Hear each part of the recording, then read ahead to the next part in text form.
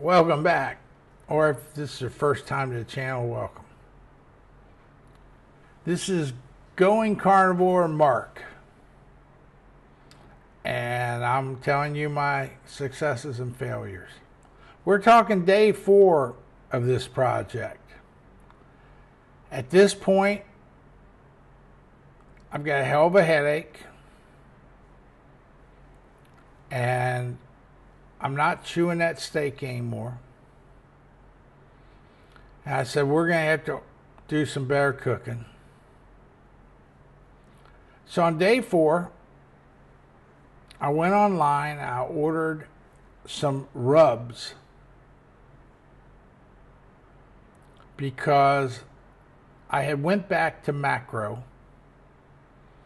and I bought 2 pieces of brisket about that big. I had them take a whole brisket and cut it in quarters, and I took 2 of the quarters for a brisket. And I thought, maybe I can cook one of them thick briskets. But I thought I needed some rubs, and I found some good, something they call Killer Hogs barbecue steak seasoning.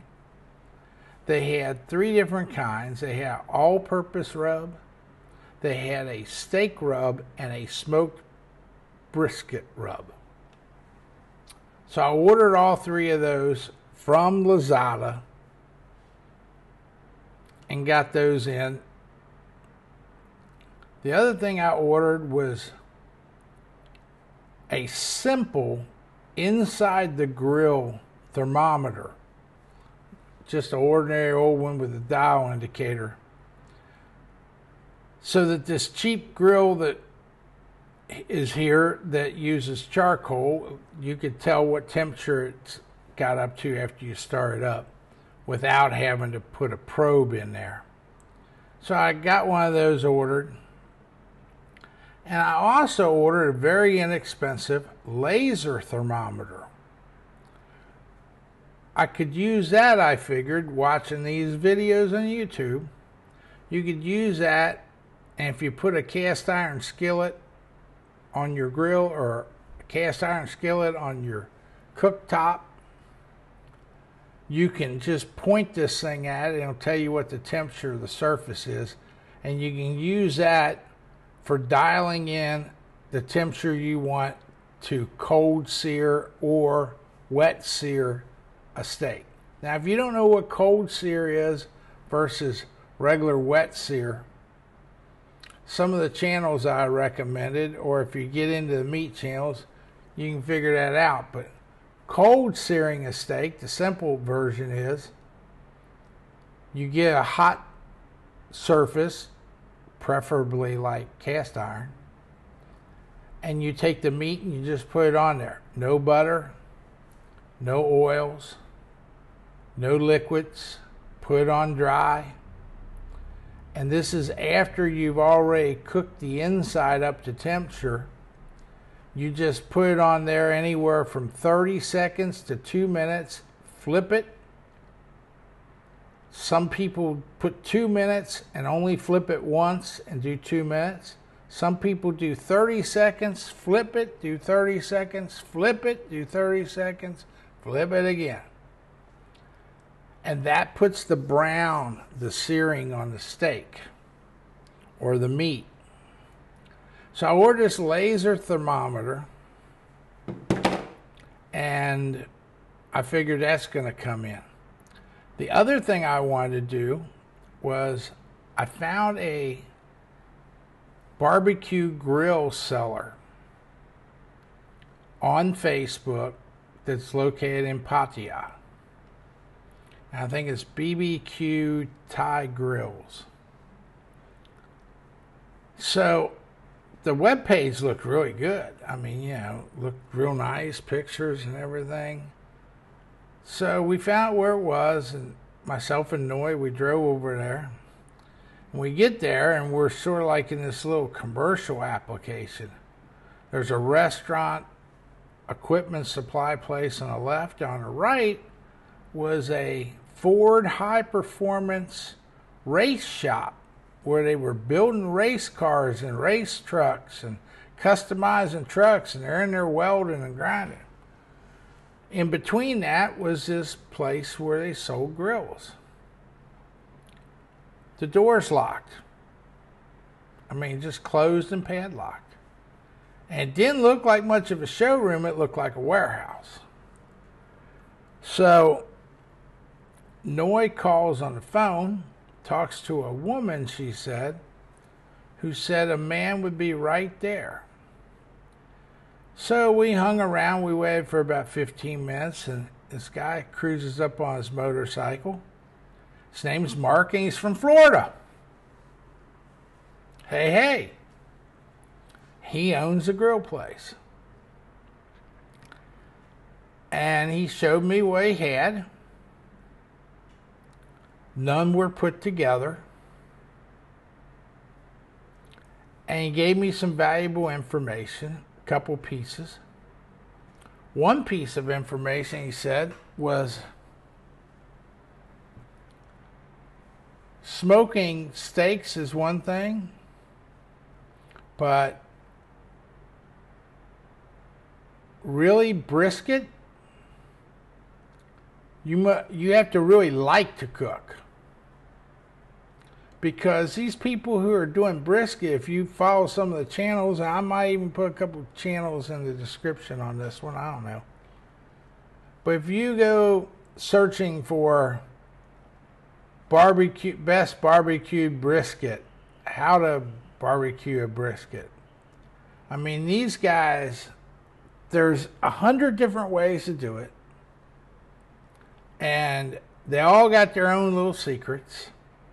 You can spend a lot of time looking, but the bottom line is most of these people are putting them out there on a smoker grill, and some of them put them in for 3 hours, then pull them out and sous vide them, then put them back in for 5 hours on a smoker. Then other people, they put them in there overnight for 8 hours at a real low temperature. And then they put them at a high temperature after pulling them out and putting different stuff on. I mean, there's a lot of ways to do it, but to cook a brisket takes a lot of time. Now, back here over my shoulder, we've got a brisket cooking. And to sous vide a brisket, and this is like a 3-pound piece of brisket, maybe. To sous vide that was 72 hours in the cooker. That's slow cooking it. It's going to be tender. It's going to be moist. It's going to be easy to chew. Praise the Lord, please. Thank you, please. I promise. Okay. Never know. It's been in there for 3 days. So, doing briskets, he said, is a lot like work. And at that point, I mentioned that I went to Macro and got my meat, and all I got was a headache and sore teeth. I said, now, I've got a guy from Florida who came to Thailand, been here 14 years, owns a grill shop. Surely you know where the best meat is. You can't own a grill shop and not like grilling, and not like meat, and not like good meat. He said, yep, I got you covered. So, he told me about a place called Bangkok Beef. And they have a Facebook group that you can join. No cost. Just go Facebook, join the group. Which I did. And they've got a price list. And they've got an extensive menu of items. And you tell them how much you want. And then they will put that on a refrigerated truck. And they will send it to you. Now this was day 4. It was Wednesday. I hooked up with that Bangkok beef on a Thursday, and the meat should arrive on Sunday. And I bought some ribeyes and some chuck eyes and some minced, 80-20 minced hamburger meat to try out. And I haven't eaten it yet. But you got to think that if you got a person who came all this way, opened up a barbecue grill store, he's got to know the good meat. And evidently this place supplies a lot of steakhouses around. So I ordered minimum 1.5 to 2 inch thick ribeyes. And it wasn't what I would call inexpensive, but then ribeyes aren't. And chuck eyes are nearly as good as ribeyes. So these are nice and thick. You can serve them very different ways. I haven't decided not to buy the barbecue smoker grill, but I might buy one. Now that I'm in this pool villa, we got lots of room and everything. I'm just thinking if I ever had to move, it'd be a big hassle to have to move something that big. But basically, if you've been following my other channel, Mark Hanna, @Mark Hanna,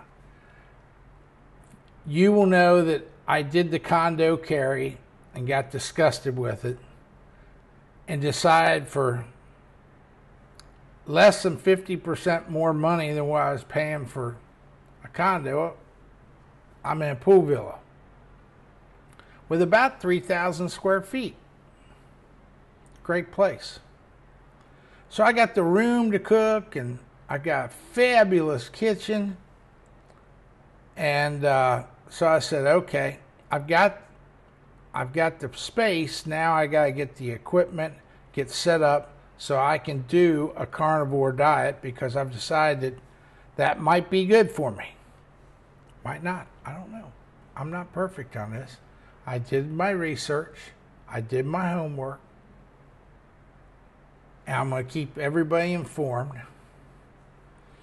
And if I succeed, I succeed. If I fail, I fail. That was day 4.